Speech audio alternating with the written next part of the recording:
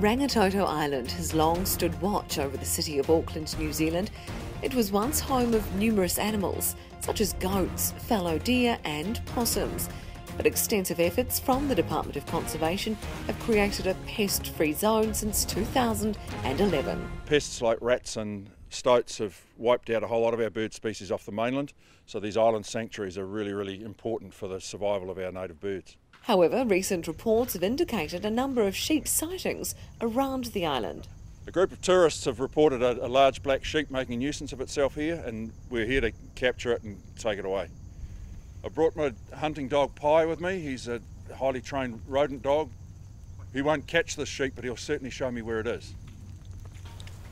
Let's see if we can find this sheep. Hey? Been right round Rangitoto, been up over the summit track, looking down into the crater. Not a sign, not a hoof print, nothing. I don't know where this sheep is. And the dog hasn't found a thing. We've hunted high and low, but nothing.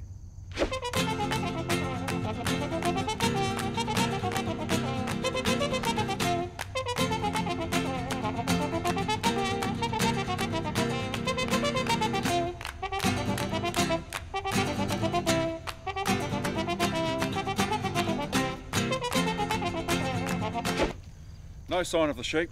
We searched high and low. The only thing the dog found was this ball, so we're going to call it a day and catch the boat and go.